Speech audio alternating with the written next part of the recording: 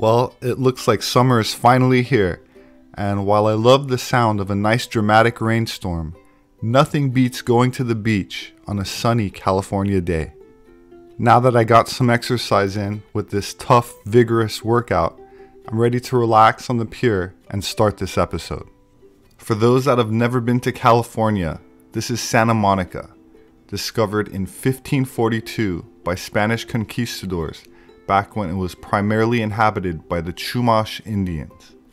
In 1769, Spanish explorers led an expedition to the area and on a hot sunny day such as today, came across two springs of sparkling water below the shade of some great sycamore trees.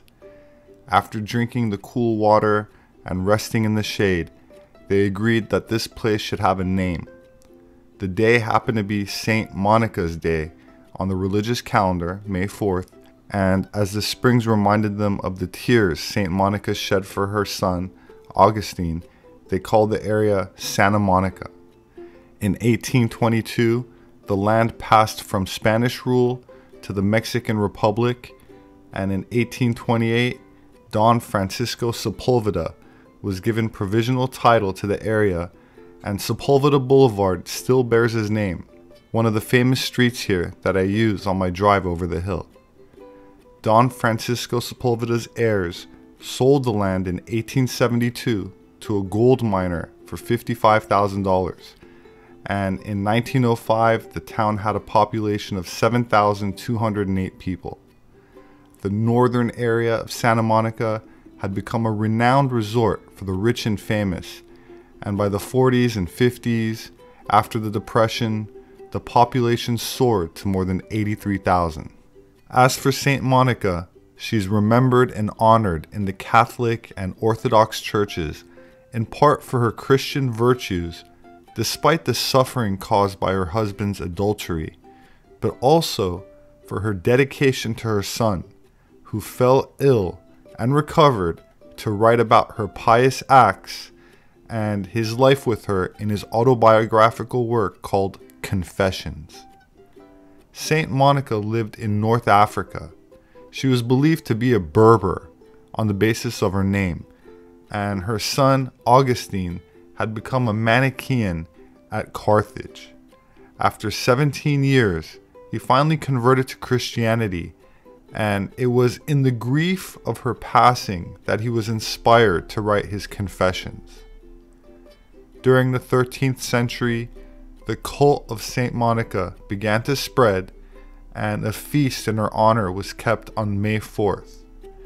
There's a statue that's erected here in her honor, and while she's remembered for her tears regarding her son's early impiety, what usually is never discussed is the Manichaean philosophy to which he subscribed to for 17 years.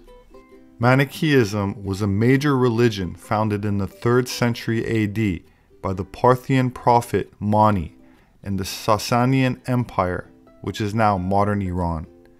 It was a major religion that taught an elaborate dualistic cosmology describing the struggle between good, the spiritual world of light, and an evil, material world of darkness. And when one died, they were removed from the world of matter and returned to the world of light, which is where life allegedly comes from. These beliefs are based on very ancient Mesopotamian religious movements and closely affiliated with what is more popularly known as Gnosticism. Gnosis is the Greek noun for knowledge, and the term is used in various Hellenistic religions and philosophies where it signifies a knowledge or insight into humanity's real nature as divine. The idea is mirrored in most occult philosophies, including esoteric interpretations of the Kabbalah, where divine sparks within humanity are constrained in the physicality of an earthly existence. In the Hellenistic era, the term became associated with the mystery cults. The Hellenistic period covers the time of Mediterranean history between the death of Alexander the Great in 323 BC and the true formal emergence of the Roman Empire, as signified by the Battle of Actium in 31 BC and the conquest of Ptolemaic Egypt. It was shortly after this when Manichaeism and similar Mesopotamian philosophies spread throughout the Mediterranean and even spread to a large part of the Roman army itself. This was one of the primary reasons that, according to some researchers, the Roman Empire made Christianity its official religion to combat and counter the influence of an ideology that was perceived to belong to its enemies. In the context of ancient Rome, some of these Near Eastern philosophies came in the form of the Mithraic mysteries, which was a mystery religion that, like the teachings of Mani and Gnosticism, involved a personal attempt at a direct relationship with divinity, or God. And this went against the need for an authoritarian religious power structure, and so was seen as a threat to the Roman Empire, and later, the Holy Roman Empire, or the Catholic Church. While the mystery school religions were once practiced openly, worldwide, they were forced to go underground and practice in seclusion after the Roman Empire defeated the Carthaginians in what are called the Punic Wars. The Punics were Carthaginians, and another name for them were the Phoenicians, a group of people that were prominent in the ancient Mediterranean, who I've already associated in prior videos with certain Egyptian dynasties and pharaohs, Israelites, and later with organizations such as the Knights Templar, and whose occult practices lives on in modern secret societies such as the Freemasons and Rosicrucians. The word Punic comes from the Latin Poenius and Poenicus, which are derived from an ancient Greek word phoenix or phoenix, where we also get the term Phoenicia from. It means red, and in the context of the phoenix, has to do with the mythological bird that rises from the ashes and signifies a rebirth, which was faithfully kept alive during the medieval period in the subject known as alchemy. Being reborn as light, or transmuting base physicality into spiritual gold, the ancient mystery school religions practiced a sort of inner alchemy that involved sexual practices which became outlawed, as they were not conducted for the sole purpose of reproduction, but to awaken internal awareness and access to higher aspects of self, which some interpret as gods, goddesses, demons, angels, or divinity. In the words of honorary 33rd degree Freemason Manly P. Hall, quote, "The Gnostics held that the essential nature of the human is divine. They look upon men and women as gods and goddesses who have forgotten who they are. It's from this predicament that the Gnostic aspires to be freed by gnosis." The Catholic Church did not approve, and the penalty for subscribing to Gnostic ideology was death, usually by some sort of severe torture, oftentimes by being burned alive. This was the fate of the Cathars, also known as Cathari, from a Greek word meaning pure ones. They were a religious sect which flourished in between France and Spain in the 12th century in what is today known as Catalonia. Elements of organized Christianity were not alone in suppressing the old mystery religion, as organized Islam did the same with Sufi sects, which also have managed to keep pre-Islamic practices alive and incorporated into their esoteric form of Islam.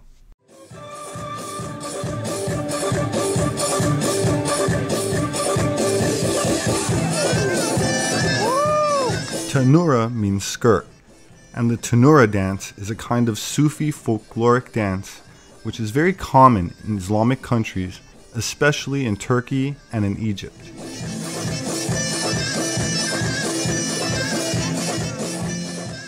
This is also developed into a performance dance by non-Sufis, including dancers outside of the Islamic world, also one of the most entertaining highlights of the Dubai desert.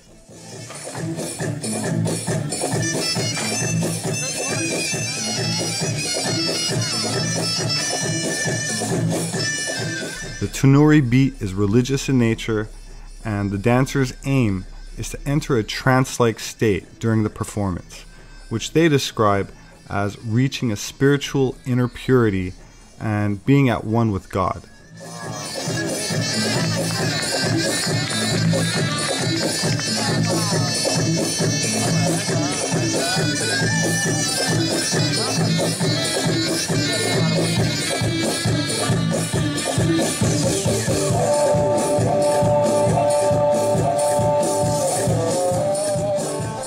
Another way of articulating what is happening from a more Western scientific perspective is the hypnotic music and repetitive spinning distracts and subdues the ego, allowing for a deep introspection into one's own subconscious mind.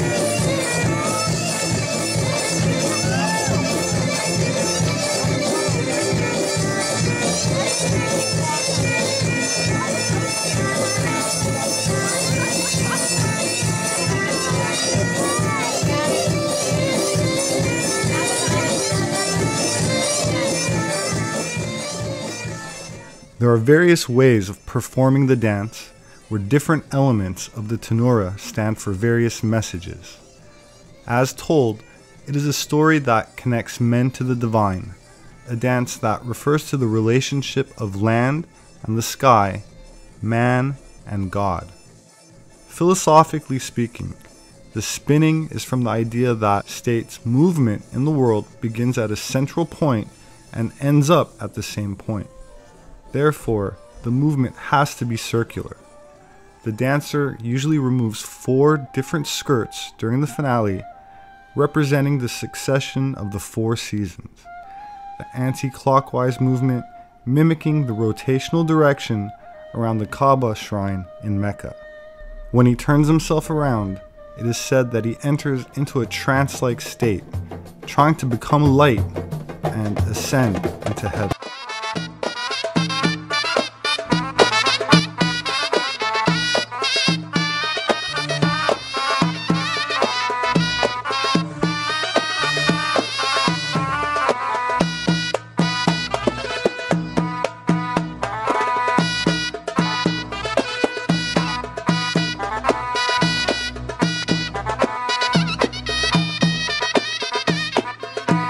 The whirling is magnificent to watch, but it is important to remember that the dancers are not seeking ecstasy. Instead, they enter into a hyper-conscious state and maintain their perfect physical balance. Their eyes are closed, but the dancers never touch each other, nor do they experience any dizziness.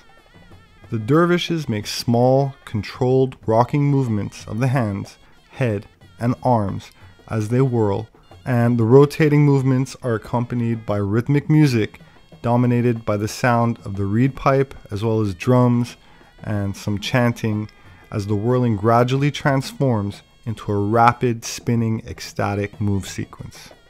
The hundreds of twirling rotations, about 20 to 30 per minute, coincide with the theta rhythm of the brain, combined with the chanting, makes the dancers disassociate from this reality and enter a different state of mind.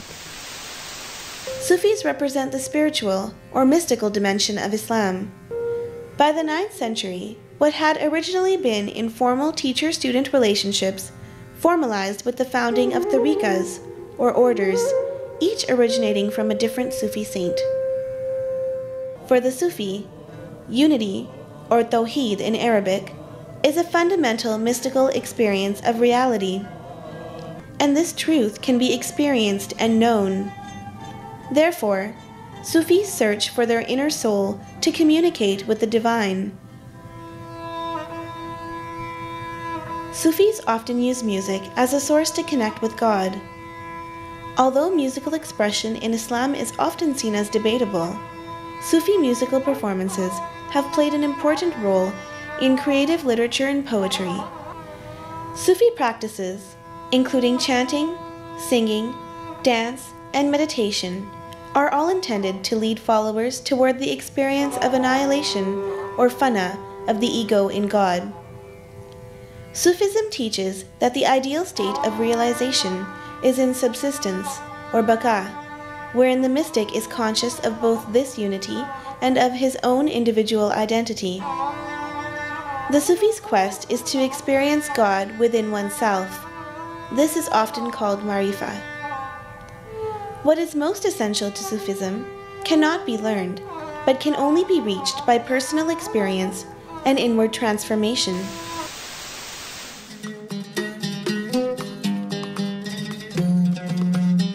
It has been said that esoteric Sufism is intimately linked to Freemasonry and other European and Eurasian secret societies. Sabbatai Zevi was a Jewish rabbi who in 1666 declared himself to be the expected Messiah. He was a political failure, having been forced to convert to Islam, but many of his followers also converted, and Sabbatai Zevi has left a legacy in Turkey called the Donme, a sect of crypto or secret Jews who outwardly are Muslim, yet practice ancient occult mysticism behind closed doors. Rudolf von Seppendorf was a German occultist, writer, intelligence agent, and important figure in the activities of the Thule Society, a post-World War I German occultist organization that influenced many members of the Nazi Party. He was a Freemason, a Sufi of the Bektashi order after his conversion to Islam, and a practitioner of meditation, astrology, numerology, and alchemy. In his autobiographical novel, The Rosicrucian Talisman, Sepehr distinguishes between Sufi-influenced Turkish masonry and conventional masonry, paying extra attention to the Sufi Bektashi order in regards to their alchemical, sigil, and numerological practices. Sepehr established the Thule Society, and then he helped to establish the DAP, or German Workers' Party.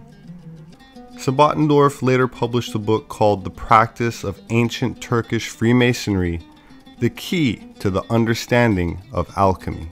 Sepehr was initiated into the occult by a Jewish Masonic family in Greece, involved in banking and the silk trade, where he amassed a library of occult, Kabbalistic, Rosicrucian, and Sufi texts, including meditative exercises, which are expounded on by the writings of another German occultist named Heinrich Arnold Krumm-Heller, who became an important figure in the spread of occultism in Latin America, settling in Mexico before moving back to Germany in 1920. He moved in elite occult circles and knew Aleister Crowley, who was head of the OTO, and Rudolf Steiner, who founded the Anthroposophical Society. The German nationalist government confiscated Krumm-Heller's library but did not arrest him. While the Nationalist Party was hostile towards Freemasonry, and all occult secret societies for that matter, it was not because they felt the occult knowledge was invalid, but because they did not want competition and internalized all of the accumulated esoteric material into their own secretive occult programs, which expanded on the foundations established by esoteric groups such as the Vril Society, headed by mystic Maria Orsic, which researched and practiced ancient rituals which stemmed from the mystery school religions. While many of these ancient practices were originally meant to advance man spiritually, after World War II, the esoteric knowledge has been kept secret and exploited, suppressing not only advances in technology and free energy, but a deeper understanding of mankind's true potential.